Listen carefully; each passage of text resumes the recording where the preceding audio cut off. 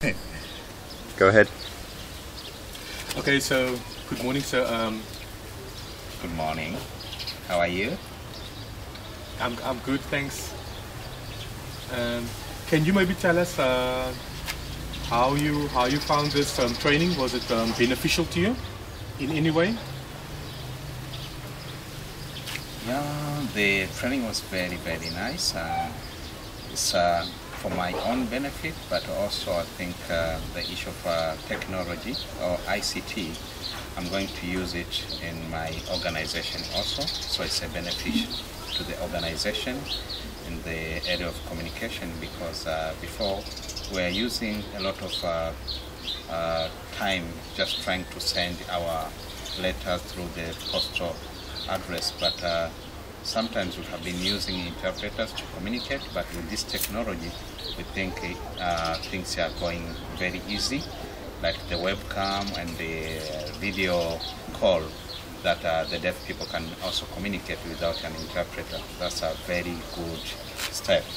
But also in CHAVITA, for a long time we were not updating the website, and this is because we need someone to come and update the website, and with a lot of cost. But after this training, I think we can use the blog to update the information inside our website. So it was very interesting,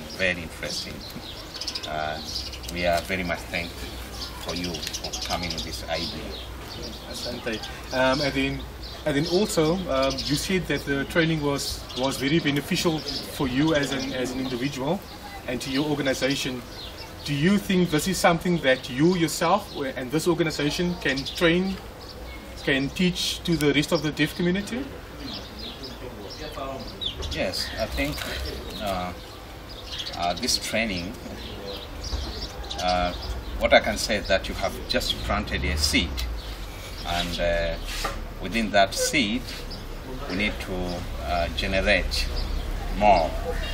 That you have given us like a fruit which we have tested, and the test seems to be very good, and we want to throw these seeds. We need to plant the seed so that it can grow and having more fruits that people could enjoy. So for sure that CHAVITA is going to make some strategies to make sure that other deaf people are also going to be trained in ICT. And CHAVITA will have a lot of branches in the countryside, and there are some programs which are going on, and we do conduct workshops and other what we are going to do is to make sure that we have a program or a timetable to make sure that other deaf people can also learn about this information.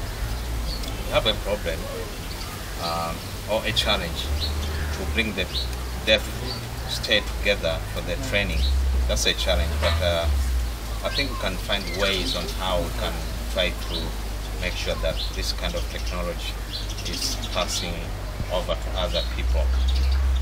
Could be using workshops in their areas and other ways to make sure that this message is going to everyone. Okay. And we can also work together, you and the Finnish Embassy, our organization, the interpreters, so that we can have different opportunities to make sure that this technology goes to everyone. And that is the important part of a living lab, is that you work together with different partners and stakeholders. And like from the Art Lab side, we will support you remotely, and then also we have TANS ICT, Yuka and Christina, that will support the organization as well as so here right in Tanzania. So thank you so much for your views and for your input. Okay, thank you. You're welcome, and let's continue cooperating. Thank you.